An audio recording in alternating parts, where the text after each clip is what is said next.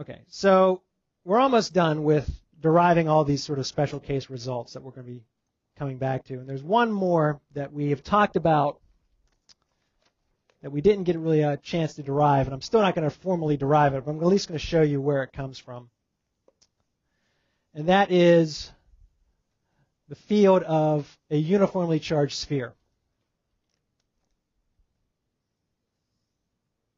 So here's a positively charged sphere that has a uniform distribution, uniform charge distribution over its surface.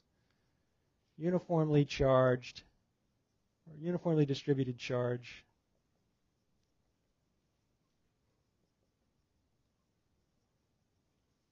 on a sphere.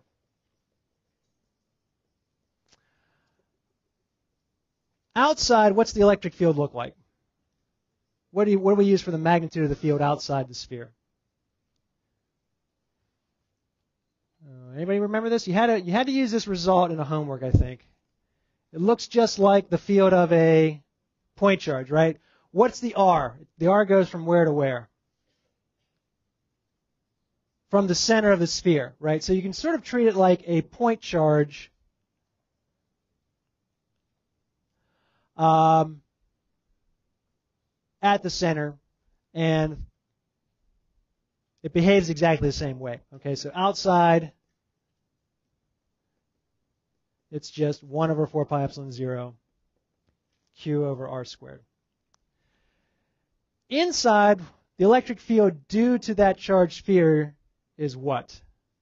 Anybody remember?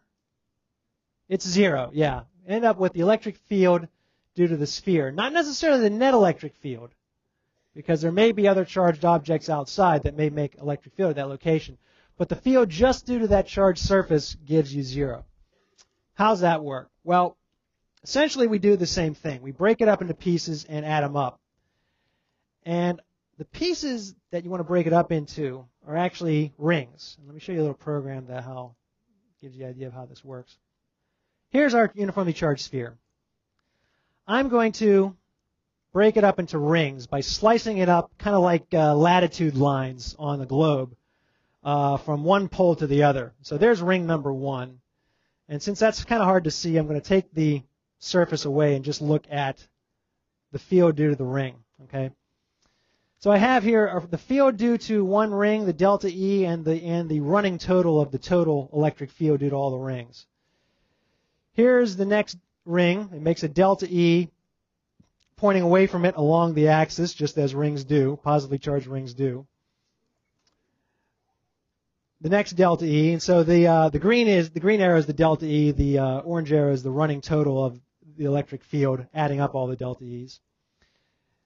And so we get a larger and larger electric field until we get to a point where we're right on the axis, okay, or we're right on where our observation location is right in the center of the ring. That delta E gives us approximately 0. Go one step past that delta E, or that observation location, and now the electric field due to that ring is going to be pointing in the opposite direction. It's a little bit hard to see here, but that green arrow is pointing now to the right instead of to the left. Keep doing that, and if I zoom in here, we see this E of the ring getting bigger and bigger in the opposite direction. I keep adding that to my running total, and that running total keeps getting smaller and smaller and smaller because I keep adding up more and more electric fields pointing in the opposite direction.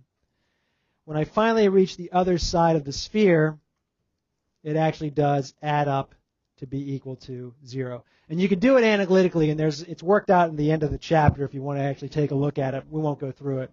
But it actually does really, really work out to be 0 inside. Okay? Next time we will start something new.